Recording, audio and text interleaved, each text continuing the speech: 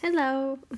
This lecture is going to be covering the information from your chapter 9 of your MERB text, which is over muscles and muscle tissue. So we're just going to really be talking about like the microscopic anatomy of muscle and the different components that make up that, microscopic and cellular anatomy, and then talking about physiology of the muscle, so what happens when the muscle contracts, and then how we can measure that and how to change the strength or force of our contraction. Okay, in lab, you're going to be spending time actually going through the muscles in your body and naming them. So the more gross anatomy will be covered in lab, as well as talking about the muscles' actions, so what kind of movement they're able to produce, and their origins and insertions. Okay, so in lecture, we're just really talking about microscopic anatomy and then the physiology of muscle contractions. All right, so muscles make up nearly half of the body's mass, right? So it's a lot of muscles in our body. Muscles are cool because they can transform chemical energy in the form of ATP, adenosine triphosphate, which we talked about in a previous chapter, into mechanical energy, okay, which is capable of exerting a force or allowing our bodies to move. Okay, so we're going to break this chapter into different types of muscle tissue, which will just take a few minutes to cover. Characteristics of muscle tissue, so different anatomical features on the microscopic level that we can see in muscles. And then talking about muscle function. So that's going to be really the physiology of how muscles are able to move and contract. Okay, these first 2 points we're going to be covering in part 1 of this lecture, and the muscle functions, the physiology, is quite involved and pretty heavy stuff. So we're going to be covering that in a part 2.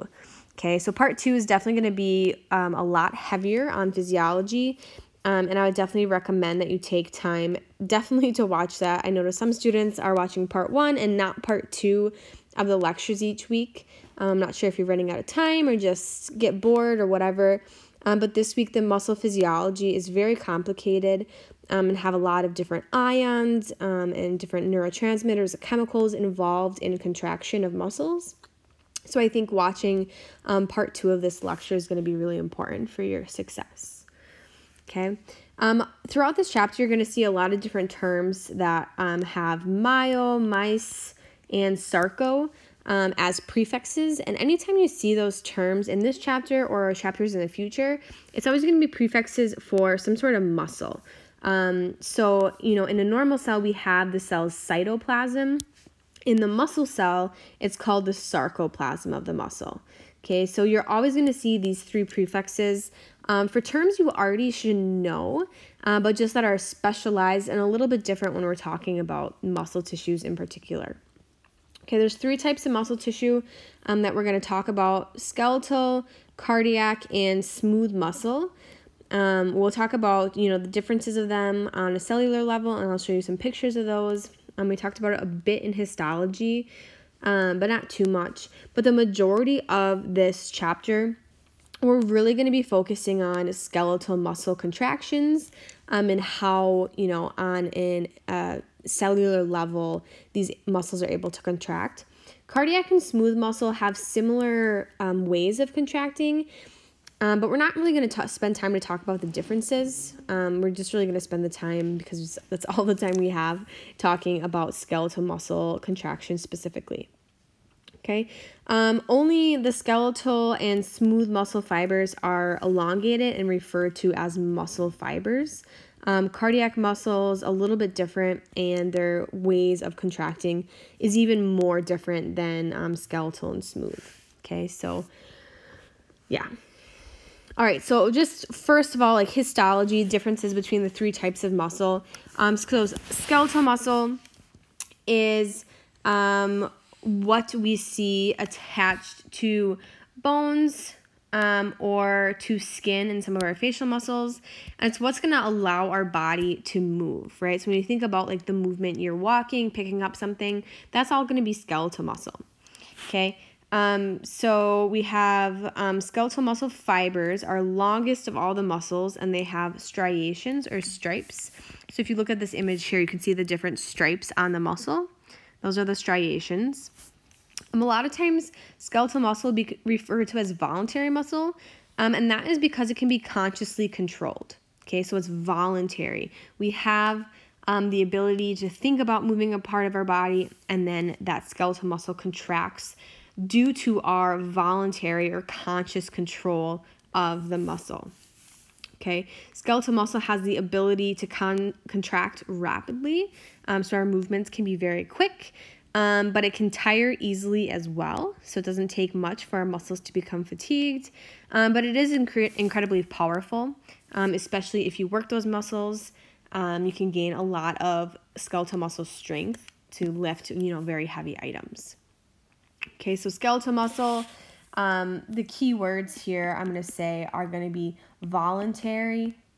It's really important skeletal muscle is voluntary or under our conscious control. And then striated, you'll see it referred to a lot. Okay. We also have cardiac muscle, and this is muscle that's only found in the heart.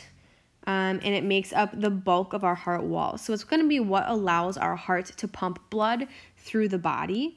And obviously, blood has to go a long ways, go from the heart all the way to the tips of our toes or top of our head. So you need a lot of force behind your muscle contractions in your heart in order for blood to move. Okay, so it's going to be making up the majority of our heart along with some connective tissues. It is also striated like skeletal muscle. So you can see in the picture the little lines, those are striations. But unlike skeletal tissues, cardiac muscles are involuntary. So they cannot be controlled consciously. Okay, which makes sense because you don't have to think about, telling your heart to beat. You don't consciously have that thought. It just happens involuntary. Okay, out of your control. Cardiac muscles do contract at a steady rate due to the heart's own pacemaker, which we'll talk a lot more about in BI 208 in the cardiac system unit. But our nervous system does innervate it and can change the rate of contraction. Okay, so some keywords for this that you need to know. Again, involuntary is really important. It is not in our conscious control. However, we are still striated like skeletal muscle. Okay, and then the last type of muscle is smooth muscle, which is going to be found in the walls of hollow organs. So our stomach, bladder, different airways, our whole digestive tract is lined, not lined because epithelial tissue lines the surfaces and cavities, but it makes up the majority of those organs. Okay, so in order for food to pass through our stomach and through our intestines, there needs to be something that's like pushing it along. It just doesn't go on its own. So that smooth muscle is responsible for, pushing food stuff along or contracting in our urinary bladder, whatever, all those different things in our airways. Smooth muscle is not striated. So if you look at it, you can see the nuclei in these muscle cells, but there's none of those like little stripes, right, that go through it like the other two tissues. And like cardiac muscle, smooth muscle is also involuntary. So again, we're not consciously thinking about, digesting our food and mixing up our stomach contents. It's just happening on its own. Okay. So smooth muscle, we have, again, involuntary is really important so that you know that, as well as non-striated. Okay, so each of the two words that I wrote on the three different muscle types, there's a different combination of voluntary or involuntary or striated and non-striated. They're all different. So just with those two words, you should be able to tell me what type of muscle we're describing, okay, whether it's skeletal, cardiac, or smooth. Okay.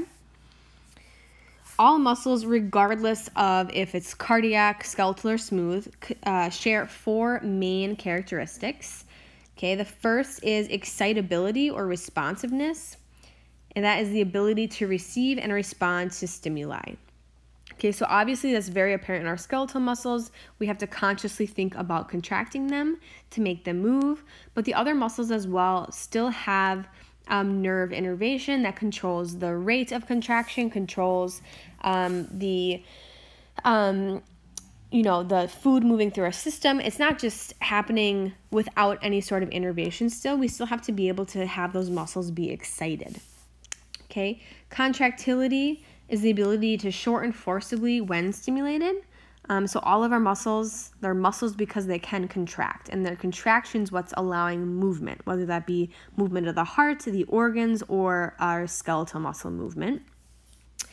Extensibility is the ability to be stretched, so our muscles can stretch, but they're also elastic, so they have elasticity, which is the ability to recoil to resisting length. So even though we can stretch them, they have these elastic fibers that bring them back to their original length. Okay, so those are the 4 main characteristics. Again, you're going to see in all muscles, regardless of what type. Okay, muscles also have 4 important functions.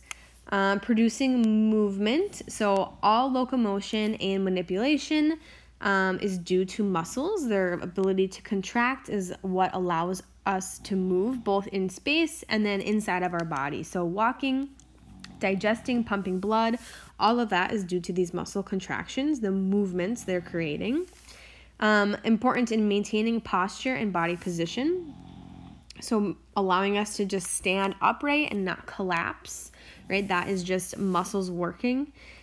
Stabilizing joints. So we talked about joints in the last chapter.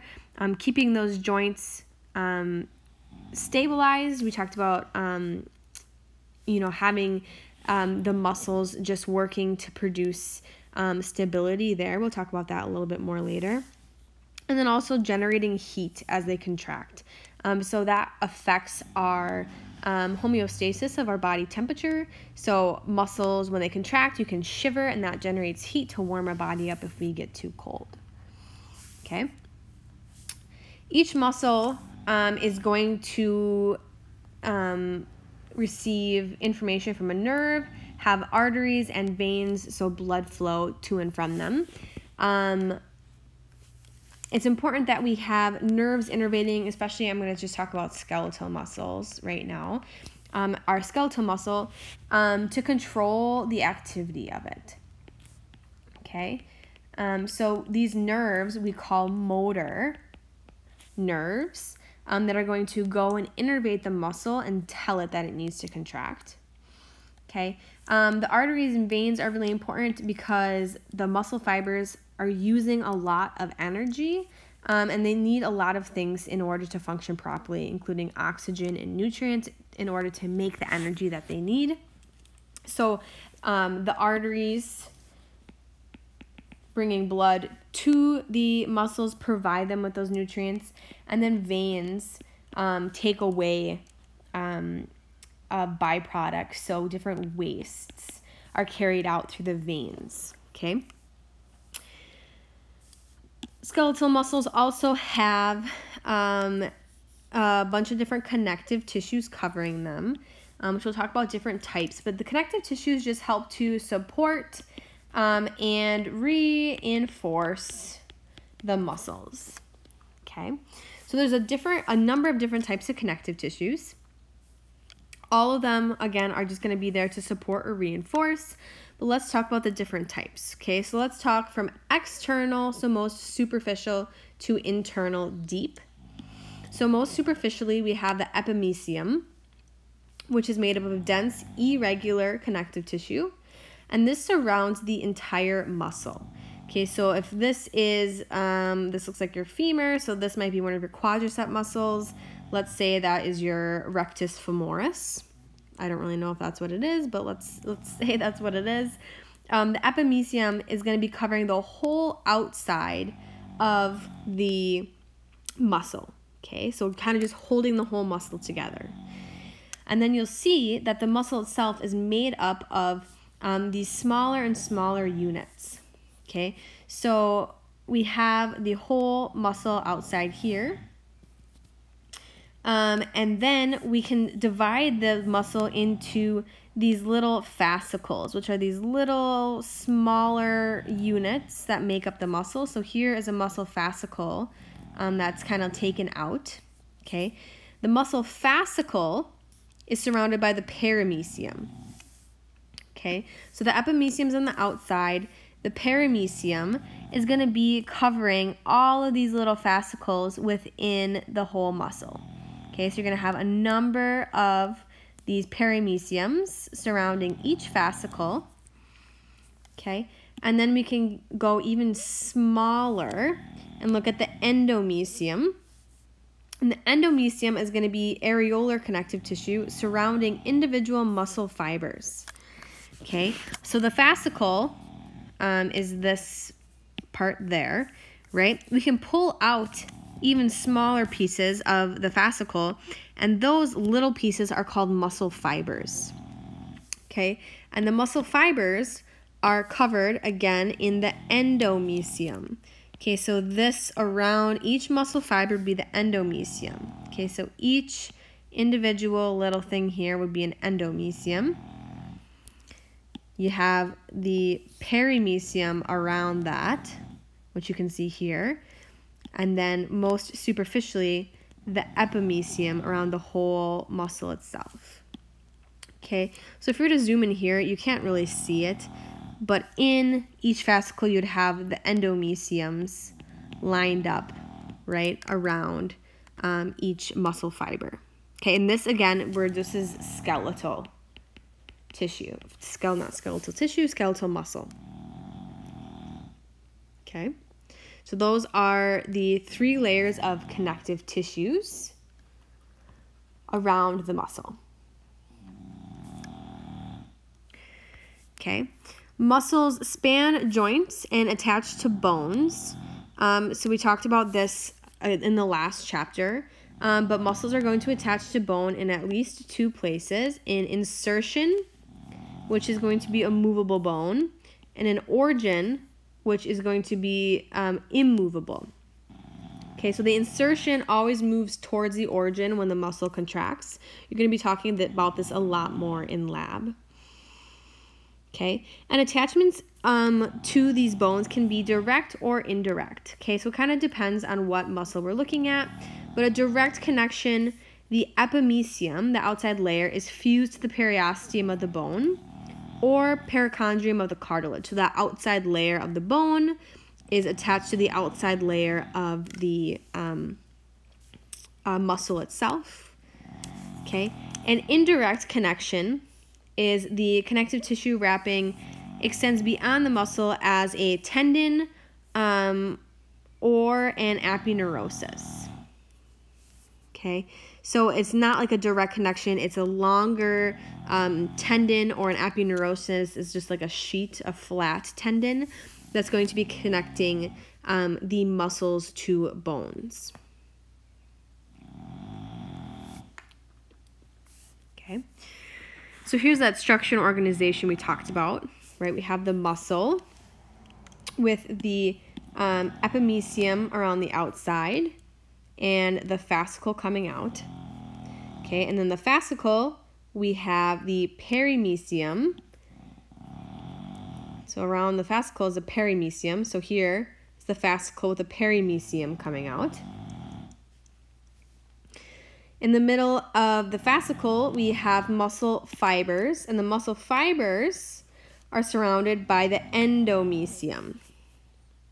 Okay, so those are the 3 layers that we talked about: epimysium, perimysium, and endomysium. Okay, but we can now look even more microscopically, and the muscle fiber itself has small anatomical features that we need to know. So things like the myofibril and different sarcoplasmic reticulum, sarcolemma, and smaller microscopic structures that we're going to talk about now. Okay, so let's talk about So now we're talking about like skeletal muscle fibers. So when we talk about fibers, remember we're talking about like this structure here. And now we're going to look even closer at these individual fibers, okay? So they are the long cylindrical cells, and they're going to contain multiple nuclei. Okay, and remember, in muscle cells, the muscle fibers, the terms we had for things before are kind of be similar, but with just that sarco prefix. So the sarcolemma is the plasma membrane of the muscle fiber. The sarcoplasm is the cytoplasm of the muscle fiber. Okay, and there's going to be some modified organelles in the muscle as well that we're going to take a closer look at. So we have myofibrils, the sarcoplasmic reticulum, and T-tubules. Okay, and it's important that you know all these structures now, because when you start talking about physiology, you're going to be seeing all this stuff coming into play, and you're going to need to know not only the names of them, but the functions of them as well. Okay, so let's start talking about myofibrils. Okay, so myofibrils are densely packed rod-like elements, and they're going to make up the muscle fiber, the muscle cell. Okay, so this is the muscle fiber. Now I'm going to take even smaller myofibrils out, and they make up about 80% of the muscle cell volume. So the majority of the muscle is made up of these myofibrils. Okay, myofibrils are packed together to make a muscle fiber. Muscle fibers are packed together to make the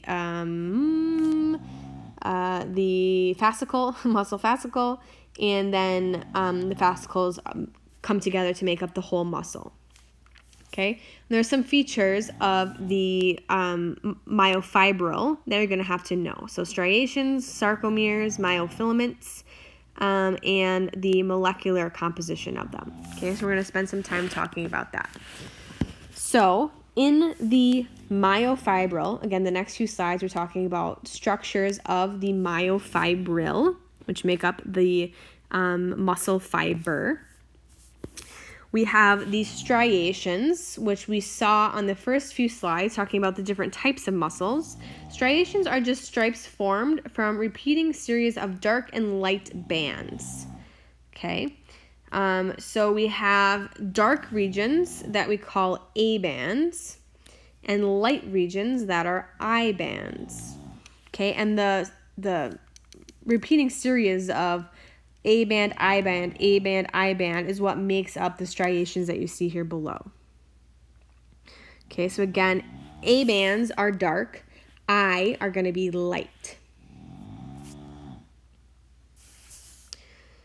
Okay, we also have sarcomeres.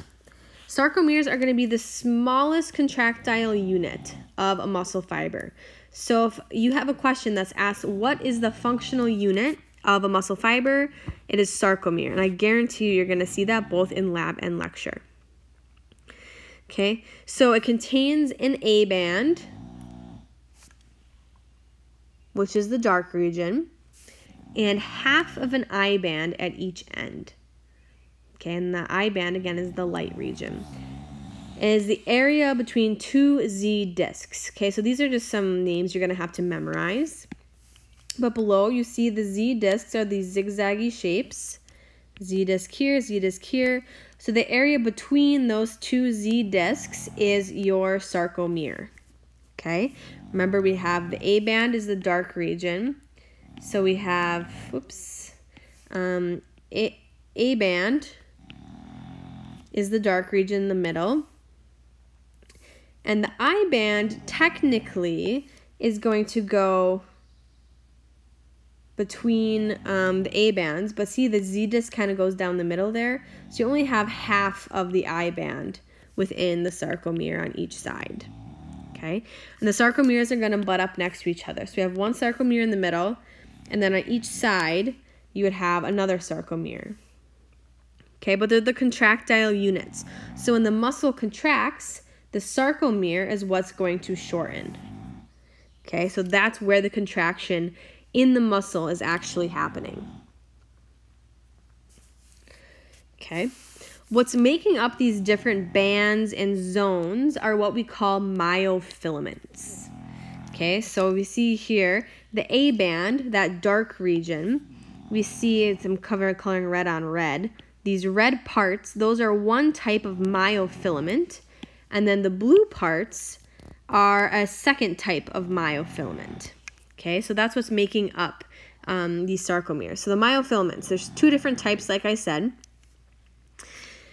We'll start with the ones on the outside that make up the I band. So the I band are these made up of these blue guys, which we call the thin filaments. Okay, so the I band is made up of actin myofilaments, which are the thin filaments. You're going to need to know actin is the thin filament. Okay, so actin make up the I band, and they're going to partially go over the A band. Okay, and they're going to be anchored to those Z discs on either end of the sarcomere here. Okay, myosin filaments are going to be the thick filaments. Myosin thick, actin thin. They're what's going to be actually making up the A band in the middle there. So you see these red bits in the middle, those are the myosin, and you see they're thicker than the actin. And that's what's making up the A band here. Okay, and there is some overlap, so you do have some actin coming into the A band, but the amount of actin in the A band depends on if the muscle is contracted or relaxed. Okay, and the myosin filaments are connected in the middle at this M line, we call it. M for the middle. Z is at Z edge. Okay, and those names of the Z, M, I, A, all that stuff is just memorization. Okay, so you're going to have to memorize those things. Okay, so let's talk a little bit more about the myofilaments. So again, the thick filament is made up of the protein myosin. So myosin makes the thick filament. And these myofilaments is what's actually going to allow the muscle to contract. Okay, so remember again that these are called myofilaments.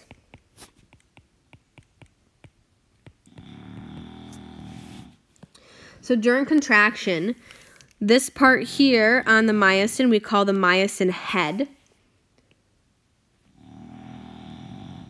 So the head of this myosin is what's going to be attaching to the thin filament actin, and it's going to form what we call a cross bridge. And we'll talk about this in more depth when we talk about the physiology. But the head of the myosin attaches to the actin thin filament to form a cross bridge, and that's what's going to allow contraction to happen. Okay, and you can see that these heads on the myosin are kind of in a staggered arrangement, which is good because it allows for the cross bridges to form on actin in a number of different places. It doesn't have to exactly line up because you have myosin heads everywhere that you could possibly need one to form that cross bridge. Okay, so thick filament, myosin. Okay, an important part, the myosin heads, it's what's going to be making the cross bridges or the connections between myosin and actin. Okay, so then our thin filaments is made up of actin. Okay, and you can see in this image here, this actin, you actually have two like layers kind of woven together of those actin subunits. And on the actin subunits, you have little divots that are called myosin binding sites.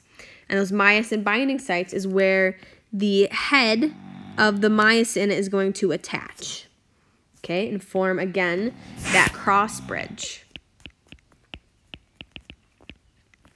And that's, again, what's allowing contraction to happen.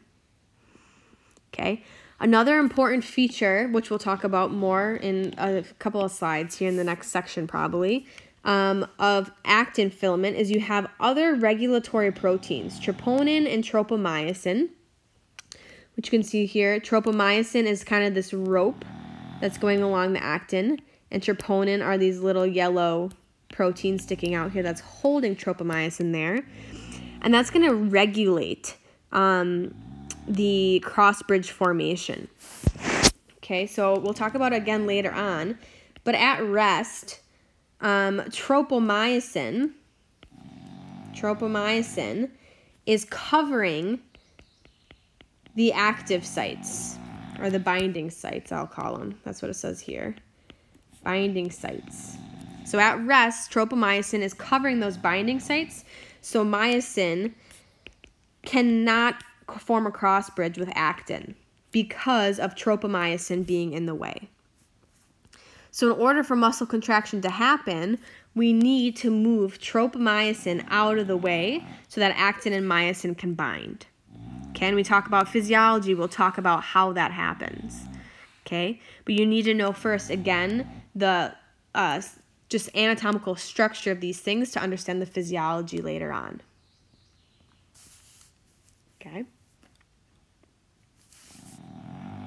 So those are the myofilaments. Again, this is a myofilament as well. Okay, some other anatomical features of the myofibril you need to know. We have the sarcoplasmic reticulum, which is just the muscular name for the endoplasmic reticulum. And these are going to be little tubules that surround each myofibril. Okay, most of them run longitudinally or along the length of the muscle cell. Remember, the muscle cells are kind of long cylinders, so they're going to run along the length of the muscle cells.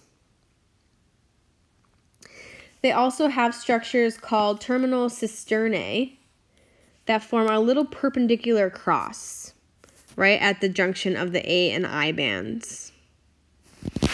Okay, so I'm going to zoom in here. These blue parts, these are the sarcoplasmic reticulum, right? Going along the length of the muscle cell, myofibrils. Okay, and then the terminal cisternae are the parts that go perpendicularly along. So you have a terminal cisternae at each end of the sarcoplasmic reticulum here. See all those spots? Those are all terminal cisternae. Okay, sarcoplasmic reticulum is really important because it controls intracellular calcium levels. Okay, which you need to know that. So the sarcoplasmic reticulum is responsible for storing and releasing calcium into the muscle cell. Okay, so sarcoplasmic reticulum stores calcium. And we will see this when we talk about the muscle physiology. So it's really important that you know that. Okay, and then another structure that you need to know are called T-tubules. So T-tubules are formed by the protrusion of the sarcolemma deep into the cell interior. Remember, the sarcolemma is like the cell membrane of the muscle fiber. So it increases the surface area of the muscle. It's continuous with the extracellular space. So it creates kind of like this little divot into the muscle. It's important because it allows electrical nerve transmission to reach into the interior of the muscle fibers. Okay, so if the surface of the muscle fiber is like this, the T-tubule goes down into the muscle fiber and allows things to get deep into that muscle fiber. Okay, and again, in physiology, we'll talk about it. They are at each AI band junction between the terminal cisternae. So if I zoom back in, right, we talked about the terminal cisternae being here, part of that sarcoplasmic reticulum. The T-tubules are these parts in the middle of each terminal cisternae. Okay, and each set of T-tubule and terminal cisternae together we call a triad. Okay, so I'm going to zoom in here.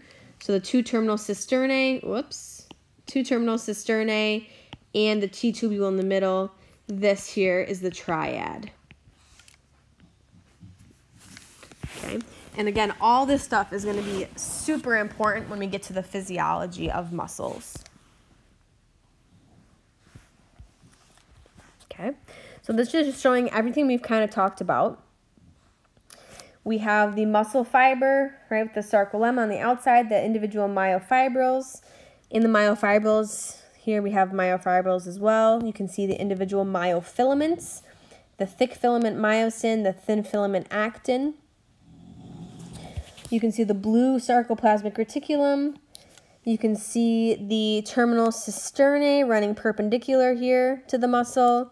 And in the middle, I guess I can change my color. In the middle, you have your T-tubules. Okay, so that's the basic anatomy of the muscle cells. Okay. Muscle contraction, like I said previously, is the activation of cross bridges between actin, myosin heads and the actin attachment sites to generate force. So you should all kind of know what contraction is, but basically it's just the shortening of the muscle fiber.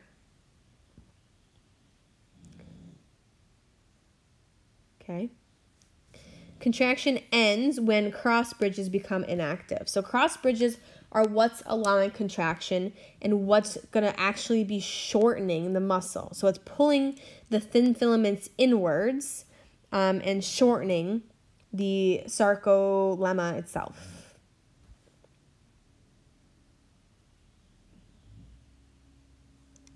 Okay, we call this the sliding filament model of contraction.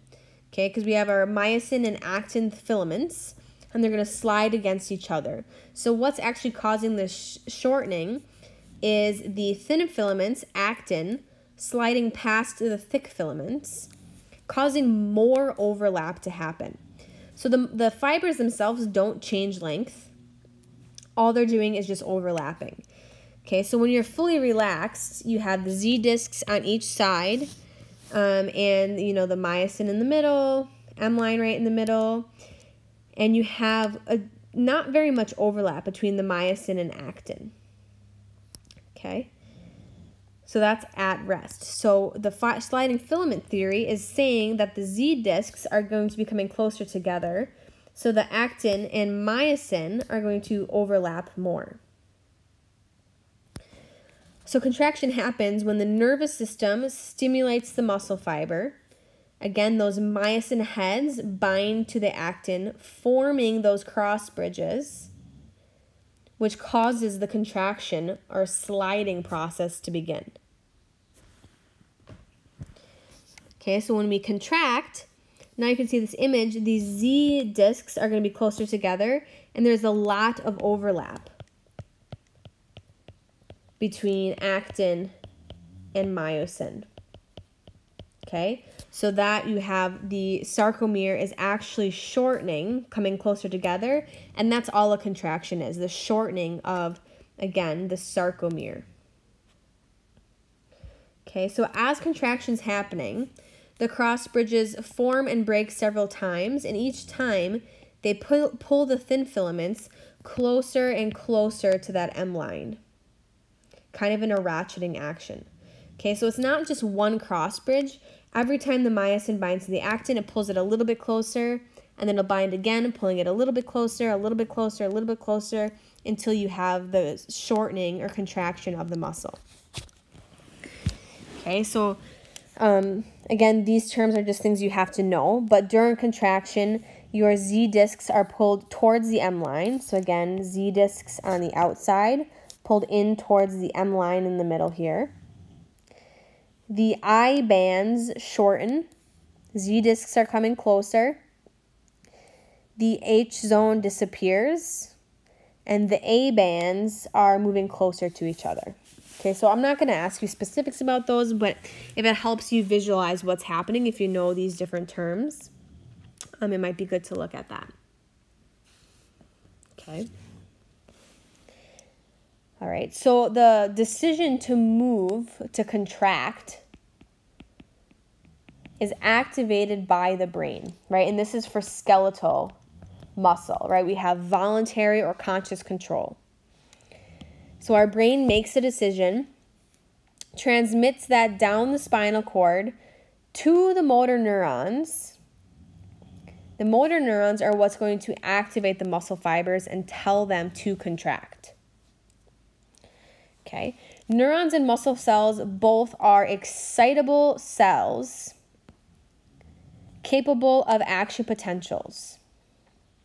Okay, so in previous chapter we talked about a thing called the resting membrane potential, right, which is the separation of charge or voltage between inside and outside of the cell. So if you have that resting membrane potential, you have the potential to be excited, okay? And the excitement is just due to ions, right? And an ion is something that has a charge. So if it has a positive charge, it's a cation. It has a negative charge, it's an anion.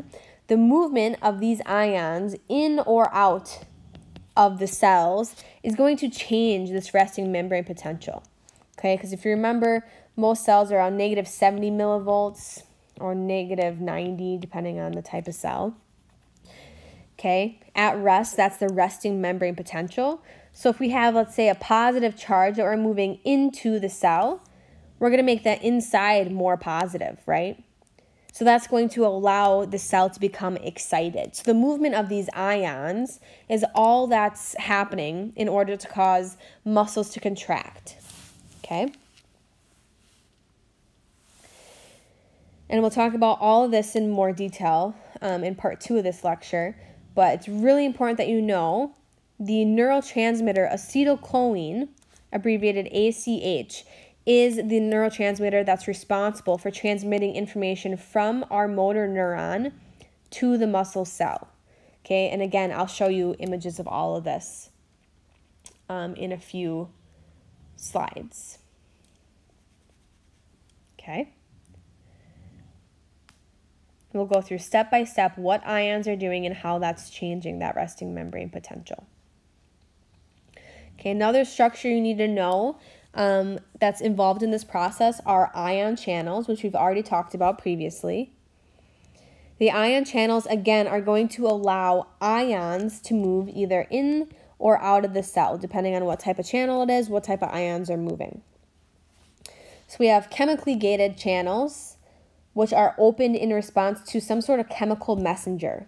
So a neurotransmitter is a great example. So when we talk about chemically gated channels for muscles, we're always going to see acetylcholine binding to a chemically gated channel. And that binding of acetylcholine is what's going to allow that channel to open and have ions to move. Okay? We also have voltage-gated channels that are going to open or close in response to a change in voltage in the membrane potential.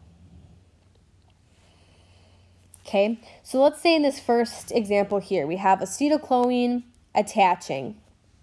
Okay, that's a chemical messenger that's going to open this chemically gated channel. Okay, let's say this allows sodium, which is a positive ion, into the inside of the cell. If the inside of the cell is normally negative and we add a positive charge, that's going to change the voltage, right? Because you're adding a positive voltage to a negative voltage. That change of voltage is what's going to allow these voltage-gated channels to open.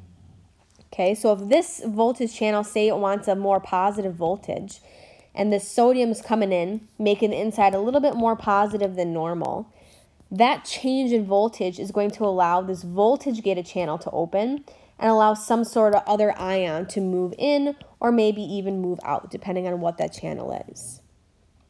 Okay, so these are the two different types of channels, and we're going to be talking about specific ones in the next lecture and what exactly they're doing. Okay, so it's important you understand the difference. Okay, and then some more basic anatomy of before we get into the physiology, just talk about the names of different structures. Again, we're going to have neurons, specifically motor neurons, innervating or attaching to a muscle. And this happens at a spot we call the neuromuscular junction, right? Neuro, because it's the neuron and it's attaching to the muscle. Okay. We haven't talked about neurons yet because we haven't talked about the nervous system, but neurons have what we call an axon, which is a long thread-like extension that is going to carry information from the central nervous system to the skeletal muscle. So here, this long thread is part of the axon of this neuron, and it's going to carry information down to the neuromuscular junction between the neuron and the muscle. Okay, you can see at the end you're going to have branches of this neuron that are going to create these different synapses, we call them, onto the muscle. Okay, and again, that's called the neuromuscular junction or sometimes motor endplate. Okay. Each muscle fiber has one neuromuscular junction with one motor neuron.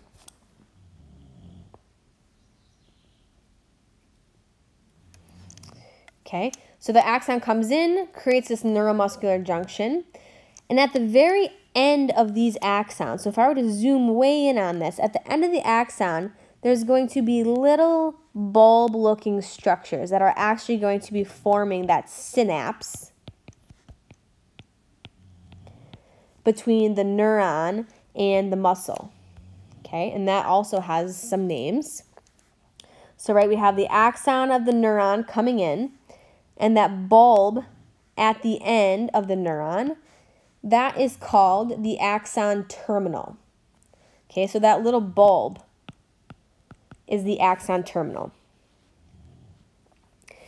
It is going to synapse